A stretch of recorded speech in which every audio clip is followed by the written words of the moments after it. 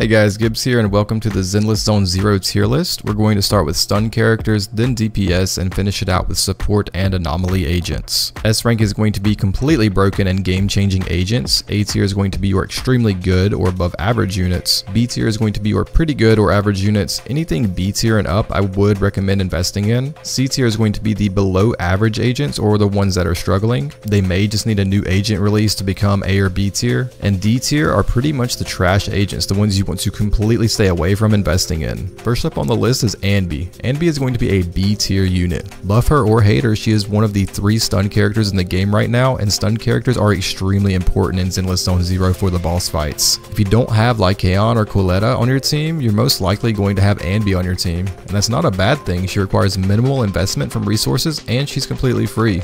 Our next stun character is Lycaon, the literal definition of a broken S tier agent. Lycaon is the best character in the entire game right now. His basic attacks have a 40% daze multiplier and a 35% stun multiplier. He has the fastest daze buildup in the entire game currently, and if you are running an ice team with Elle and Joe, he has a 25% ice resistance down to enemies. He's extremely versatile and fits into any team. The last stun agent is Koleda. Koleda is going to fall into the B tier with Anby. I don't find her to be extremely good enough for A tier since her basic attacks are a little slower and lock her into an animation. She seems to rely off of bend to avoid taking damage and makes her a little less versatile with team building. She does have a higher daze application than Anby and is the only character in the game right now with a special interaction with another agent, Ben, but for now I'm going to have to keep her in the B tier. Speaking of Mr. Ben Bigger, with Koleda he might be a C, but overall I have to place him in the D category. Right now it feels like you will only build Ben if you're building or wanting to main Koleda, but without her he is almost useless. He is slow, his dodges don't really move you anywhere, he scales off of defense, and his overall attack is low. However, Mr. Ben does have the highest multiplier in the entire game,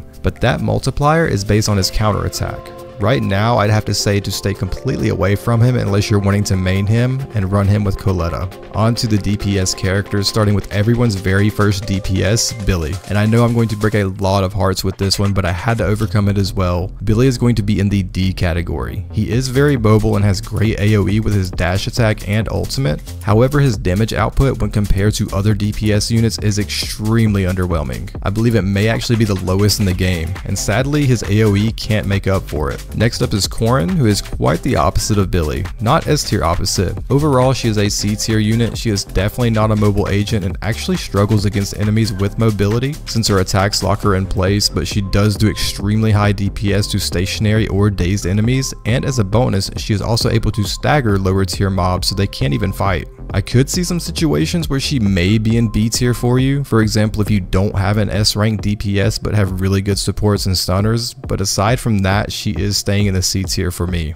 Our last A rank DPS agent is Anton, and he is a tricky one. Overall a D tier agent with the possibility to become A tier. So how does that work? Anton needs to run another shock applicator like Grace or even Rina or he really struggles. His special skills burst mode is where most of his DPS comes from, and it can be ridiculously high. Straight up alone, Anton is probably the D'est of D, but with Grace and a proper shock team he is capable of having some of the highest DPS in the game. Nekomata is going to be our first S rank DPS, and she is one of my personal favorites. She's going to be in the A tier. She is fast and agile, has incredible mobility, and is able to AoE clear enemies very quickly, but her damage ceiling is not that high compared to other S rank DPS agents. She does deal physical damage, and so far no enemies in the game have physical damage resistance. The best way to sum up Nekomata is she is the best beginner friendly S rank DPS agent. While she may not clearly excel at anything, she can clear everything, and that lands her with an overall A rank.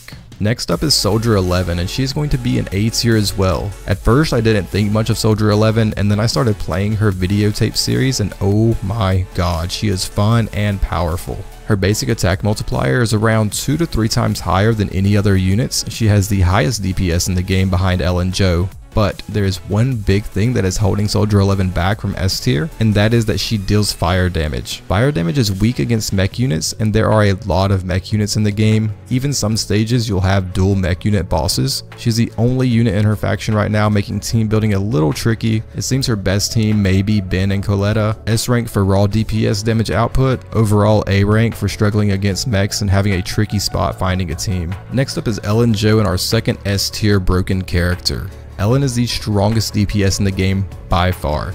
She can actually solo bosses with no teammates because of her kit. She has a built-in 50% skill crit damage and 30% ice damage buff, big multipliers, low energy cost, and AoE burst. If you have Ellen Joe, I would suggest aiming for Lycaon on the banner. You'll get Soukaku for free and you've basically won the game already. Speaking of Soukaku, for our first support, Soukaku is going to be an overall A tier support. Soukaku has the highest attack buff in the entire game. Not only is she broken with the ice team, she can buff any of your DPSs. She also has a pretty nice grouping mechanic. She is a little difficult and clunky to play when compared to other agents. She does take some time to build up her attack buff, but the buffs don't lie and the overall is a definite A tier. Our next support is Nicole, and one of my favorites. Overall, she is a B rank, but when Zhuan is released, she will definitely become an A rank must-have for Zhuan players. She has excellent grouping and has a defense down to enemies. That alone makes her valuable support in my opinion. I have her on my main team and it's going to be hard to get rid of her. She also has a 25% ether damage bonus that is pretty useless right now,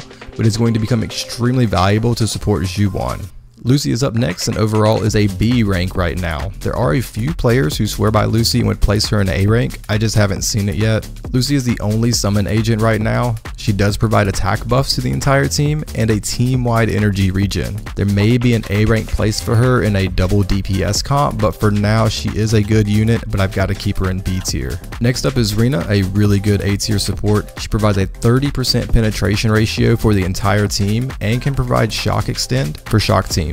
Her overall playstyle is very smooth and she builds up decibel points pretty quickly, allowing you to ultimate faster with your main DPS. She does very well early game and is very versatile, allowing her to be a part of just about any team. Piper is our first anomaly agent and I'm really hoping we can find a higher rating for her, but overall she is a C. But with Nekomata, she is a B tier unit. Piper is very fun to play and has the highest assault damage buildup in the game, which works well with Nekomata's skill that deals extra damage to enemies who have been assaulted. Aside from that, there's not much of a place for her. I've watched a Nekomata, Piper, and Lucy team, and while it seems amazing on paper, right now it's just not working out like it should. Hopefully some tweaks and we can make that physical assault team a top tier team. Last on the list is Grace, and overall a B tier unit and an A tier with Anton. She has the highest shock applicator and anomaly mastery in the game, but all that really depends on taking Anton in your team. Unlike Soldier 11, Grace and Anton are the best agents against mech units. Anton does put Grace in the A category, but be on the lookout for a better electric shock DPS in the future. In summary, this is your tier list. Let me know what team comps you guys are running in the comments section, and if you've been able to turn any of these D or C rank characters into B or higher tiers. Always looking for new metas and strategies in the game. Be sure to like and subscribe, and I'll see you guys in the next video.